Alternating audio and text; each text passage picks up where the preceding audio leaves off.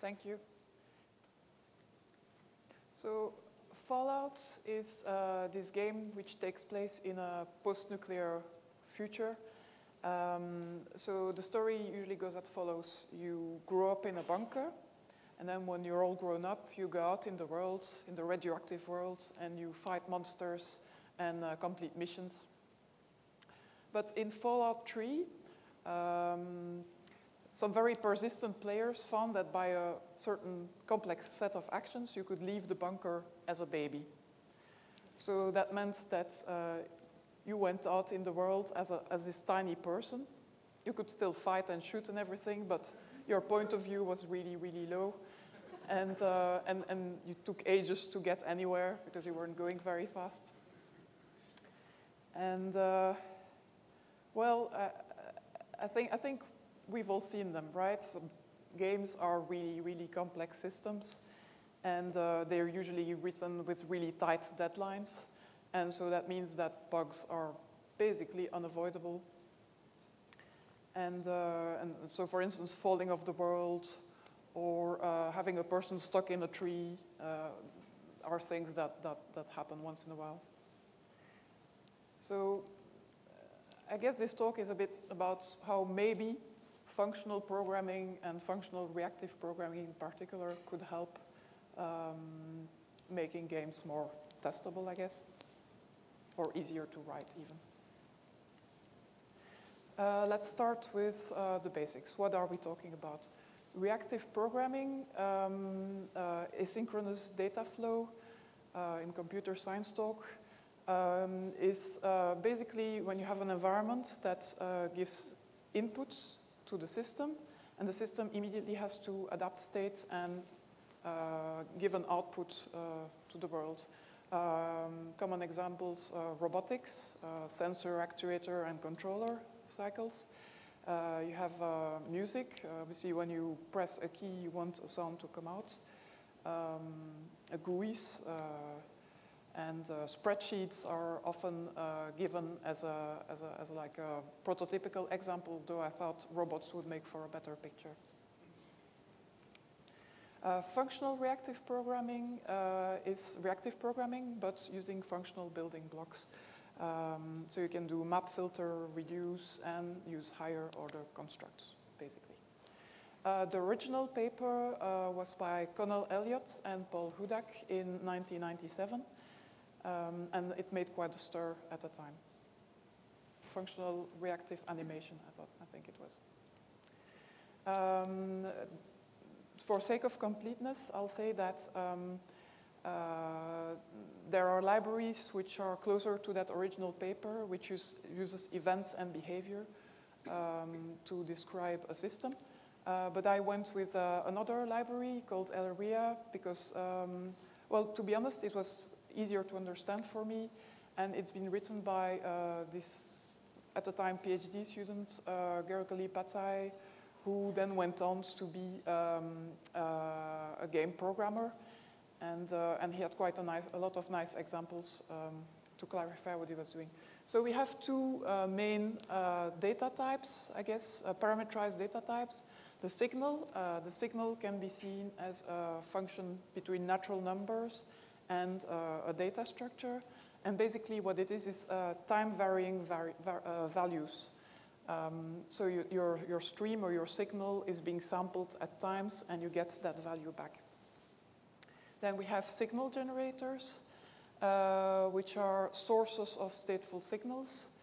And it can also be seen as a function between natural numbers and, I guess, values, except that what you can then picture is at every point you have a generator of a signal that starts at that time t. And with those constructs, you can surprisingly do most of what you require in a game. FRP allows you to declare the behavior of your system from the get-go by defining it as a network of streams, of interconnected streams. And as you can see, it's really easy to conceptualize. So that's the sales pitch. You can think of your game as independent streams which are interconnected, and you declare that as your whole system, which is easy to think up conceptually. Sorry. So when you look at this network, this actually can be directly transcribed to Haskell as follows. We have the random number, player, monster, and game over streams or signals being described there. And then the end is an I/O action where you render the frame based on your state. That render frame can be replaced by a more generalized output function like rendering the frame and triggering a sound, for instance, or rendering a frame, triggering a sound, and saving the states or whatever it is. And this network is used by running it through, a signal generator is used by running it through the start function. The start function takes a signal generator and transforms it into, I guess, what is the step operation. And once you do a join of this network you've defined, it moves your network one step forward through time, as it were. So it's very much a side-affecting action. The loop you have here is the game loop. It runs 60 times per second in order to display the image you want to see in your game. So let's talk about the different components here. We have an external input. So in the read input function here, we're going to feed actually sampling the external input that we have by feeding direction keys into a direction sink. And we can use then the direction key signal, which issues from that into our general network. So that's the external input. That external input could also be something coming from the network or mouse or touch or whatever you need. Then we have self-contained stateful signals, which is basically something you'd picture as the first one would be 2, 5, 8, etc., just a series. But you can also have a random number by just making your random generator go from one number to the next. Then we have stateful signals, which are dependent on other signals. And I think that's where the main part of the game logic resides. So that takes an initial state, initial player or initial monster. It takes external inputs and other signals as is suitable. So move player here and wander or hunt are pure functions. They are really the calculation taking the previous state of the signal and the other signals and calculates the next state of that signal. I think that's a very important point. The main behavior of your system is described by using pure functions. And then we have signals which are, I guess, a gathering and processing of other signals using the applicative operators like so. Okay, let's look at this graph again. You'll notice that it's not an acyclic graph, right? You have cycles. You have player depends on game over, but game over also takes the player signal because obviously game over is going to depend on what's happening in the rest of the game. And nothing's going to move once the game is over. So you have dependencies like that. So that's a bit of a conundrum, isn't it? Because like it means declaring things in function of other things which have not been declared yet. We use game over in player, while game over is only described at the very end. This is allowed by the fact that signal generators are monad fixed instances, and then we also use a Haskell I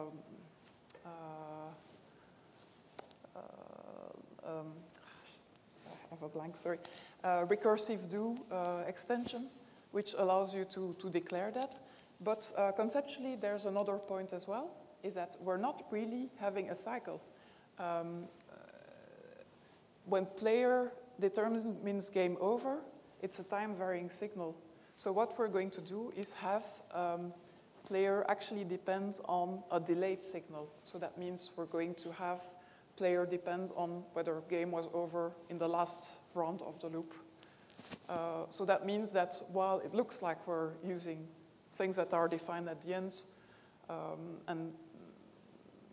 it looks like, sorry, that we have cycles. Actually, we're not really having cycles. We're having dependencies on delayed signals. Okay, so what else would we need in a game? Apart from monsters and players and flesh-eating plants and other things. What are the things that are really common, in your opinion? Sorry? Guns. Yeah, we also need guns. But in this case, I was actually thinking about levels and high scores and more sort of infrastructure bits. So that actually requires some sort of more intricate use of those concepts.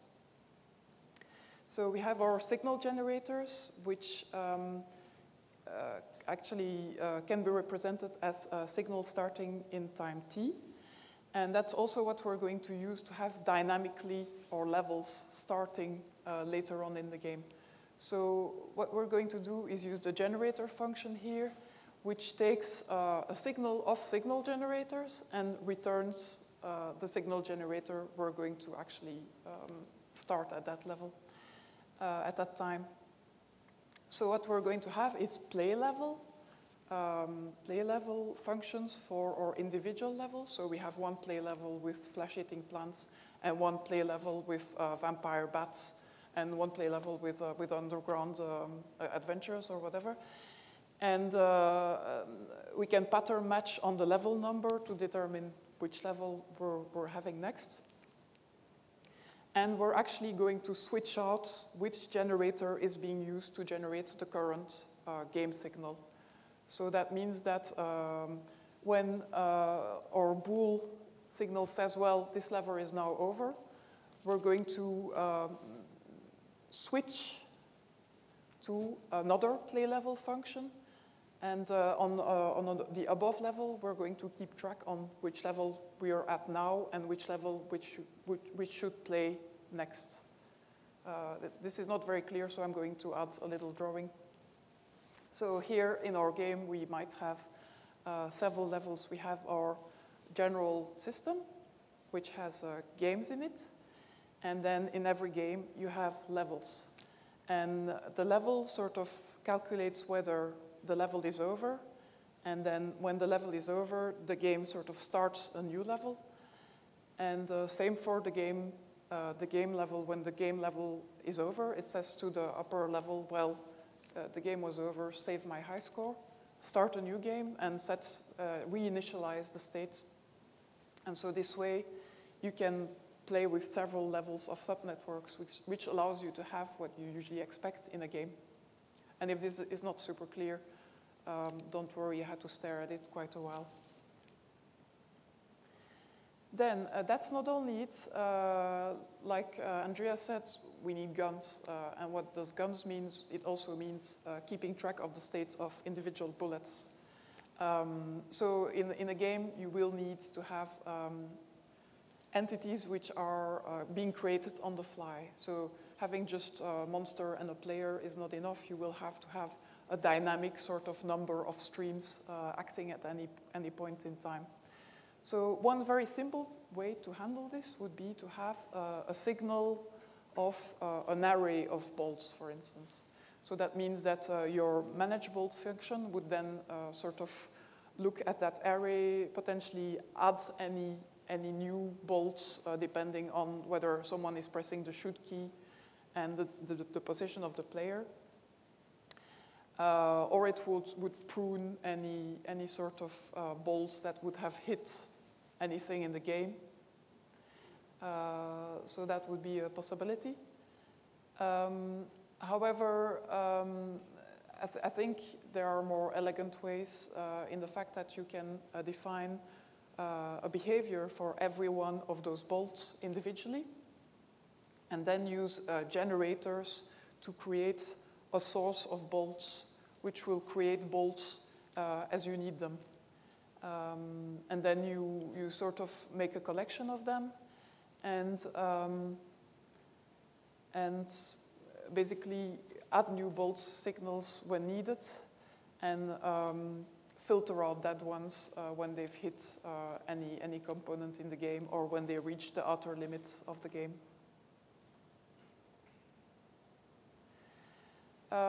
So we're coming to a slightly more hairy part. So far it was very, I guess, beautiful and simple and everything. But when you arrive at physics, you're dealing with a different kettle of fish. So I think if you have simple physics, you should roll your own, because it will sort of fit in that whole framework. However, if you get a lot of moving bodies and different interacting things and floppy things and God knows what else, then it makes sense to use an existing physics engine. A physics engine is a bit of a black box. You define at the start, you define your worlds, so gravity, you define your bodies that move in it, the mass, the velocity, the acceleration, and stuff like that. And then you sort of push time forward, and you see what comes out of the box.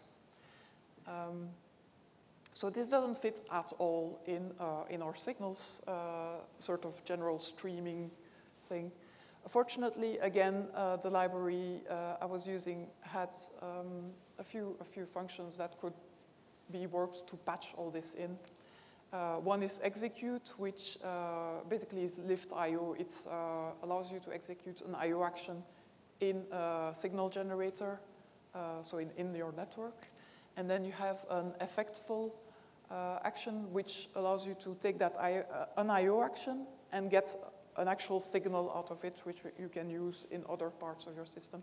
So that means that with execute, you initialize your physics engine, and with effectful, you get out the position of your ball that is bouncing around in the system at every iteration of your loop. Okay, let's look at rounding up what we looked at. So what are the cons of using FRP in a game as far as I've experienced? Well, I think if your game has a sufficient level of complexity, you will have a lot of streams to manage. More importantly, if you add new entities to your game, that might mean that you will have to affect every other single stream and change those transfer functions for every single stream, because it might interact with every single one of them. So that can be quite a heavy process, I think, and maybe one that bears thinking about in a more high-level sort of way.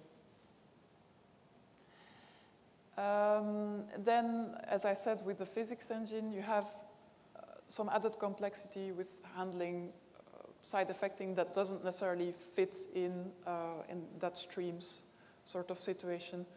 So there was a physics engine, but there might also be handling assets in a sort of intelligent way, not having them all loaded in memory when you don't need them anymore, for instance.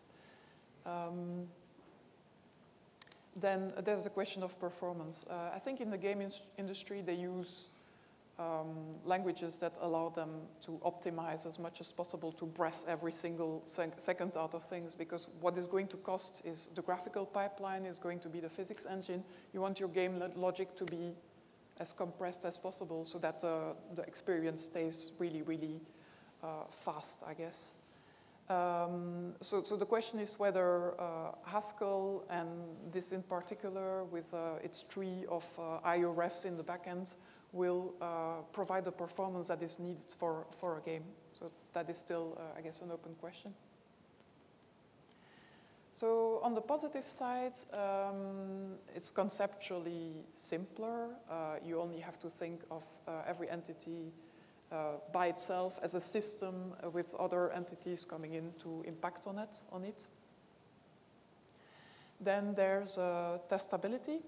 So we had pure functions. That means we can do property-based testing on those entities. So in this property, which is not immediately clear, it tests whether when the player is in a position within the world, whether when you move it, it will still be within the world. So that sort of avoids having any fall of the world bugs in your game.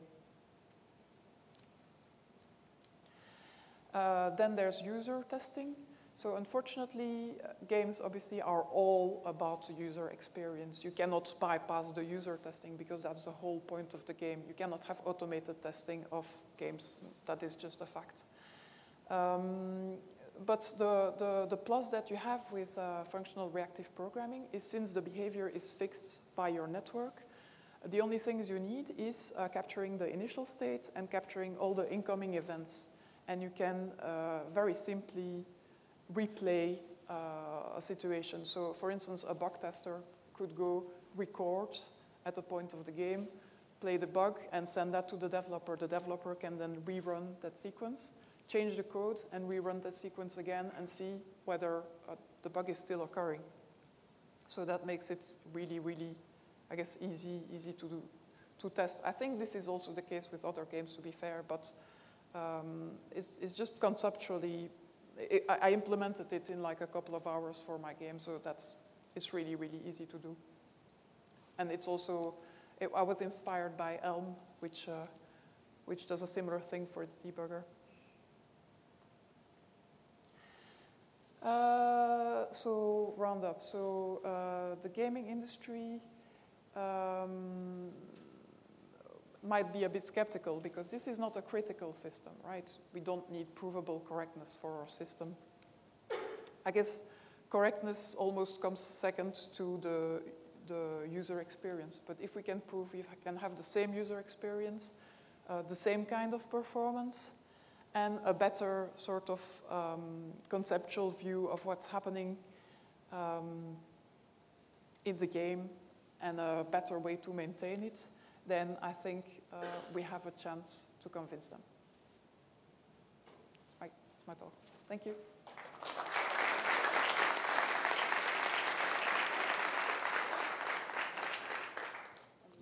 We have some time for questions. Anybody has any questions? And I can run around like an idiot.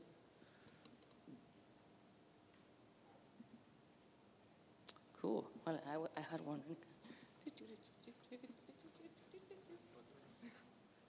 So there are other functional way of composing a lot of things. Recently, there are lenses. How do you see them fit? Because I've heard lens would be very good for saying I have a scene with a lot of inside object and I want to change one particular object. So I focus on one object, move this one, and then let's say process next event. And that would be a different framework. But do you think both things can play together? I guess the question was, lenses are also a way to get a particular component out of a data structure or of what's happening. Do you think both FRP and lenses could play together? It's possible. It sort of depends how complex the structures are that you're playing with. I guess once you have a state that is a bit heavy, then definitely using lenses would make sense, I guess. Okay.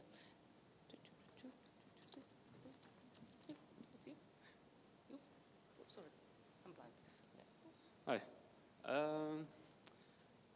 What is your opinion, or have you experienced any issues with garbage collection? Because what I've tried is to use F# in Unity with Rx to do some functional reactive kind of programming, but then we run into issues with the amount of garbage being produced, which actually caused lag in the game loop, visual lag, and that was due to some technical reasons. Also, they apparently improved the garbage collector, but I wonder, how does Haskell perform in this aspect? Have you seen any issues, or could you? Okay, so let's be completely fair. I don't have an enormous game. So I don't have lots and lots of components. So it's actually not been an issue yet so far. Okay, well, let's discuss afterwards. Thanks. Do you have a question? Okay. I do have a question. So have you experimented a little bit with game component systems, like as an architecture, kind of a la Unity, but trying to bring that idea of components into FRP, and how did that go, if you tried it? No, I've not, but I would be interested to have a go if you have references, definitely. I knew that was part. Is the code for your game available on GitHub or something? Yes, it is. Oh, cool. Yeah, I can post it. Great. Anybody else? No? Well, thank you so much. Thank you.